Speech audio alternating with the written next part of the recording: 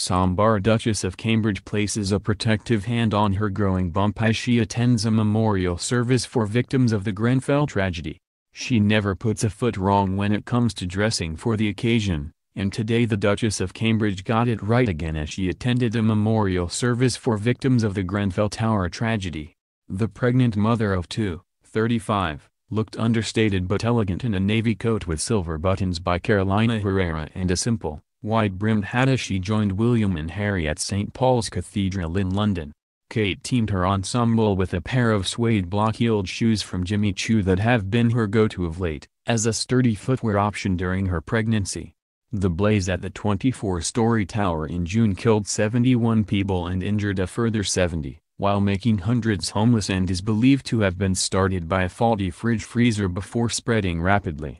More than 1,500 people are thought to be attending today, around half of which are bereaved families and survivors, while the other half includes members of the wider community, volunteers and first responders. And earlier this week, Kate presented volunteers and community workers with a letter from herself, William and Harry, praising their efforts, as well as comforting survivors and doling out Christmas presents to young people and mothers affected by the blaze. Kate visited the Rugby Portobello Trust at its community center in North Kensington, which has been a key institution for survivors of the blaze, helping to distribute much-needed donated funds to families who lost everything in the fire. The Duchess sympathized with the plight of the community and praised the work of the trust, telling a group of youngsters in a music therapy workshop, "It's amazing for all of you to have this support, particularly at such a difficult, such a tragic time." During the hour-long visit, Kate also met privately with families who had loved ones in the fire that struck in June this year. And she presented a letter from herself, William and Harry, which praised the community for working tirelessly in the aftermath of the terrible tragedy at Grenfell Tower.